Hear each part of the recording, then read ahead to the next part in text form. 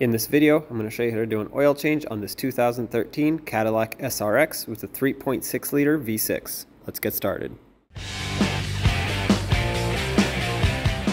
Looking underneath on the passenger side, you'll see your engine oil pan right there, and right at the tip of it there is your 15mm drain plug. So with a wrench or a ratchet, whatever you have, go ahead and break it free.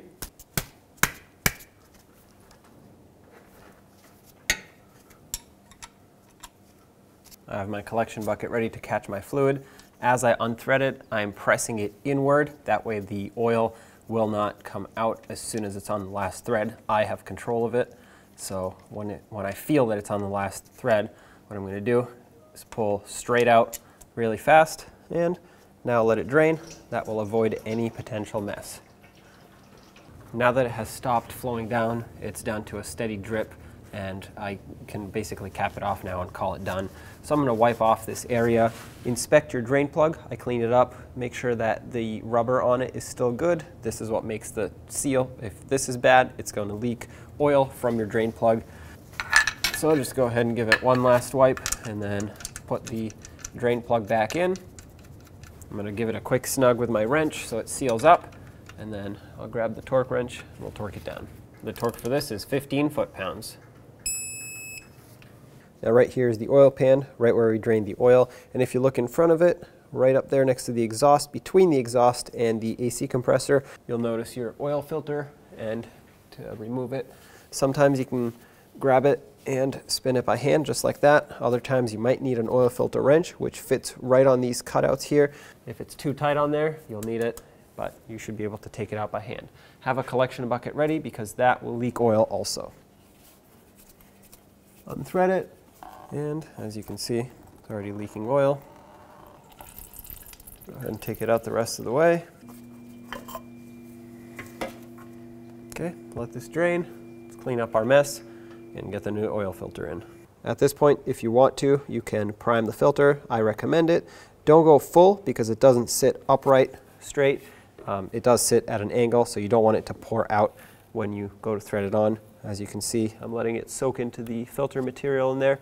And I'm going to take some residual oil here that poured outside and lubricate the gasket. You don't want this to go on dry. It's best if you lubricate it because if you put this on dry, you have a higher chance of the oil filter getting stuck on there, and the oil will actually help it make a better seal. Also, you want to check for the old gasket when you take the filter off. Make sure it's still on the filter. If it's still up on the block, that is not good. You want to remove it. You'll double gasket it if you put this one on top of the old one, and it will not seal. Oil will shoot straight out the side, create a mess and potential engine damage. So work the oil into the filter material, and as you can see, a lot of it soaked in. That's perfect. Let's put it into the vehicle. Give this a quick wipe down here. Grab the new filter, slide it up on there, and let's go ahead and thread it on. After you feel that it bottomed out, which is right about here, you want to turn it about 1/2 to 3/4 of a turn in total, or basically until it gets nice and snug. But don't over tighten it, and definitely do not use an oil filter wrench to tighten these. You just want to squeeze that rubber gasket a little bit, compress it, and that'll make the seal nice and tight.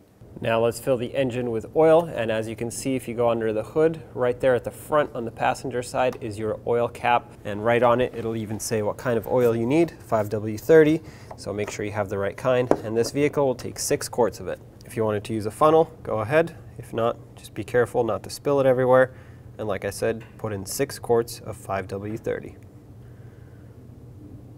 Okay, my 6 quarts are in. I'm going to put back the oil cap, and if you look next to the oil cap right here, you'll see the oil dipstick. Go ahead and pull it out, wipe it off at the same time. What you're looking for is for the oil level to be right in between those dots that you see here. Now stick it back down all the way, pull it back out.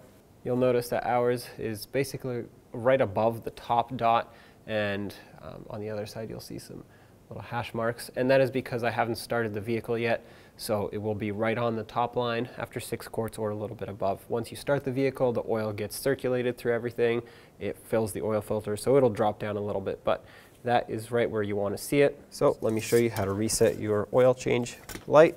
Put the dipstick back. So once you're inside your vehicle, do not step on the brake pedal. You want to hold the ignition button down, keep holding it. It's going to turn into accessory. And if you just keep holding it, there we go. That's in the on position now.